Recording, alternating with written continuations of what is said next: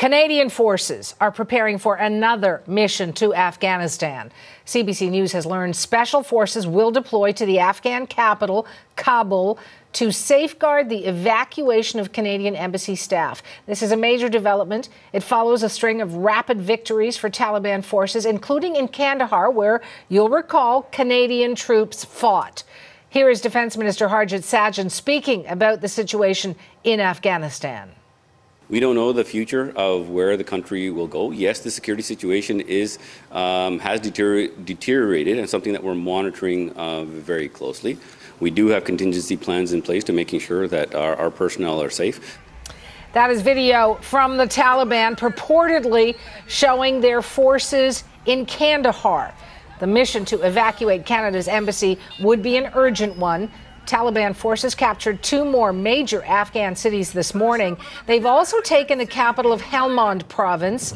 The fighters appear to be moving quickly to close a ring around Kabul, with just weeks to go before U.S. troops complete their pullout. Now, we are certainly tracking this latest Canadian deployment and the situation right there on the ground in Afghanistan. We've got CBC's Murray Brewster standing by live in Ottawa, and also CBC's Dominic Velitis is live in London. Murray, I want to begin with you there in the nation's capital. What more are you learning about the evacuation of the Canadian embassy in Afghanistan? Well, what we're hearing is that the evacuation is imminent. The government has not formally announced that an evacuation will take place.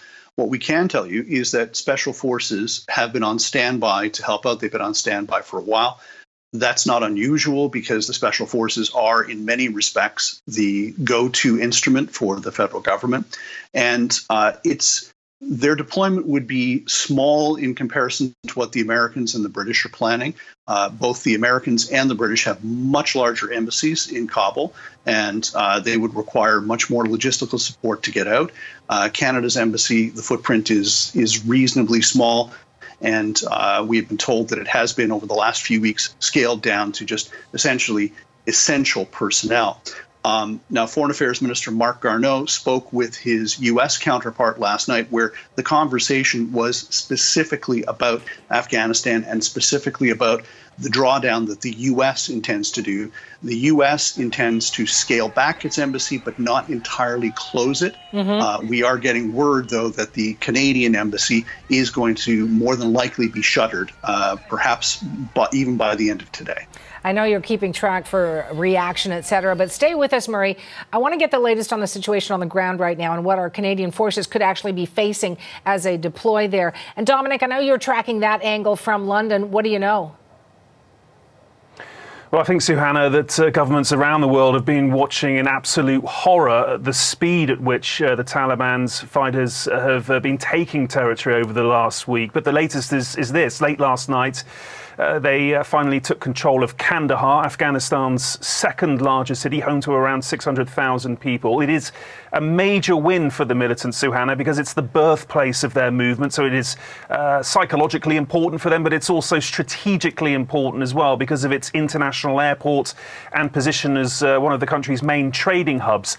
The city of Herat in the west of Afghanistan is now also under Taliban control. That too fell yesterday. It is the country's third largest city with a population of around 570,000 people. And then this morning, Suhana, confirmation that the Taliban had also taken Lashkar, which is just west of Kandahar. It is the capital of Helmand province and where British, US and other NATO forces battled the insurgents for several years. So 3 big gains for the Taliban in the last 24 hours or so. Governments, as I say, watching in horror what is happening on the ground there, especially in the north of the country, which is a considerable distance from the Taliban's heartlands in the south. And I think, Suhana, there was a feeling that it would be this part of the country from where any national resistance to the Taliban would emerge. But just to recap for you, Taliban fighters now control Afghanistan's second and third largest cities, most of northern Afghanistan, and a third of the country's regional capitals. Government forces still hold Mazar-e-Sharif in the north, Jalalabad near the Pakistani border in the east,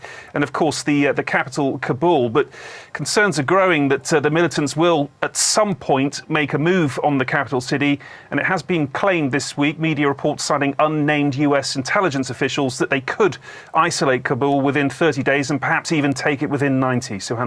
Wow. We will talk again next hour. Dominic, thank you for that. That's CBC's Dominic Velitis in London. Murray, I just want to go back to you in Ottawa for a moment. Much discussion about this being the new Taliban in Afghanistan. How is it different from the old Taliban, if you will? And is it benefiting, Murray, from external support? Well, having covered Afghanistan pretty much continuously for the last 16 years and talking to a number of experts and people who are still talking to people in the country, the Taliban were, up until about 2 years ago, largely a force in decline. They were divided. They were not quite leaderless, but there was a lot of infighting. And to see them turn around from almost, I'd say, the brink of defeat to now being on the cusp of victory has a number of people who have been watching this absolutely fascinated. They believe that the only way that the Taliban could very well have pulled themselves back together is through foreign help, foreign intervention. And some of the Afghan forces that are on the ground right now are encountering Taliban fighters who are speaking Urdu. Now, Urdu is a language that is predominant in northern Pakistan and in northern India. And there's a suggestion that as much as 40% of the Taliban force is made up of foreign fighters. Also, too, the speed of the collapse of the Afghan National Army and the Afghan security forces has stunned people, especially Canadian trainers who spent many years training them to fight this kind of war.